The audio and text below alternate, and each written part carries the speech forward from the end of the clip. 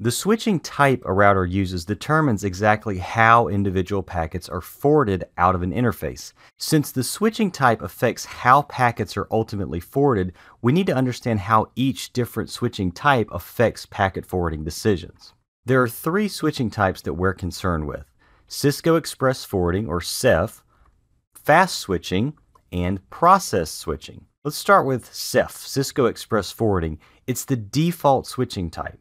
The information from the IP routing table feeds into CEF's forwarding information base, or FIB, which contains the IP network prefix, the next hop, and the outgoing interface. The information from the IP routing table is also used to build the adjacency table, which contains the Layer 3 protocol, the outgoing interface, and a pre-computed Layer 2 header. Now, you don't need to remember all that. We're going to look at this on the command line, but I'm trying to give you an idea here of how CEF actually works when it comes to switching packets. Process switching simply uses the IP routing table for prefix lookups and doesn't cache anything. Each and every packet that comes into the router triggers a separate lookup of the IP routing table, so it's pretty inefficient. This causes the CPU utilization on the router to skyrocket, and of course, performance suffers. Fast switching, on the other hand, uses the IP routing table for the initial route lookups like process switching does, but it builds a cache, so subsequent lookups for the same IP prefix will use that cache. You can view these cache entries with the command show IP cache. If there's anything present in that output, then you know fast switching is enabled. Now, in the end, regardless of the switching type, the switching process has two outputs: the physical interface the packet needs to be sent out of, and the next hop address. When it's all said and done, that output is what determines the fate of a given packet.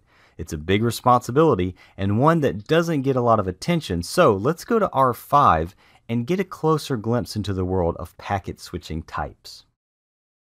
You can tell that CEF is enabled by simply doing a show IP CEF summary, or in the case of IPv6, you would just change IP to IPv6. Now we see here that it says IPv4 CEF is enabled and running, so clearly CEF is enabled and running.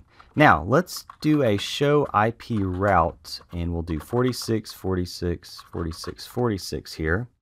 Now notice that we have two routes to this particular prefix. Now, to refresh your memory, EIGRP is doing equal cost load sharing for this particular prefix, but really EIGRP is not what does the load sharing. It's actually CEF. EIGRP just delivers two routes into the IP routing table, and CEF is actually the switching process that decides what it's going to do with those two routes. Now, what is CEF going to do with these two routes? Well, let's do a show IP CEF exact-route, and if I hit question mark here, it's asking me for the source address. So in this case, let's just say R5's loopback, and then another question mark, it asks for the destination. So 46, 46, 46, 46. And it gives us this output. It says 5.5.5.5 to the 46 prefix is going to exit out of Ethernet 01, and the next hop address is 10.056.6. All right, well, let's do this command again and see what happens. Remember, we're doing equal cost load sharing here. And look at that, it's the same thing. Now, this doesn't look like load sharing, does it? It looks like CEF would actually switch this packet the exact same way every time. And in fact, that's exactly what it's going to do. But why? Well, let's do a show IP CEF, and then we'll do the 46 prefix again, and I'm going to type detail here. Notice where it says per destination sharing. Now, believe it or not, this is actually the name of the load sharing algorithm CEF uses to do load sharing by default. And it's actually based on a source destination pairing. This means that using our example, given the source address 5555 and the destination of 46, 46, 46, 46, CEF is going to switch that packet out of the Ethernet 01 interface every single time. Now, to give you a better idea of how this might work in a real network, let's see how CEF would treat a different source address. Let's do a show IP CEF exact-route, and let's do 5001, R5's other loopback, as the source, and of course the same destination IP address. Interesting. This is going to actually take the exact same path, Ethernet 01, and the same next hop, R6. All right, how about let's do 5002. Oh, look at this. Now this is going to take Ethernet 00. Next hop is going to be R4's interface address. All right, let's check out, how about 5003? Look at that. So you can see this is going to actually take the same path, Ethernet 00 to R4.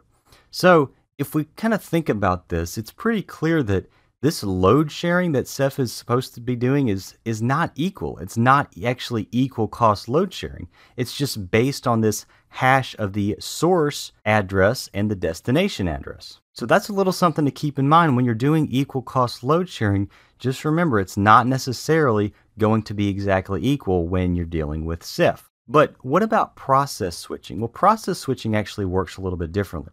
Let's go ahead and turn off Ceph. I'm just going to go into configure T here and do a no IP Ceph to turn it off.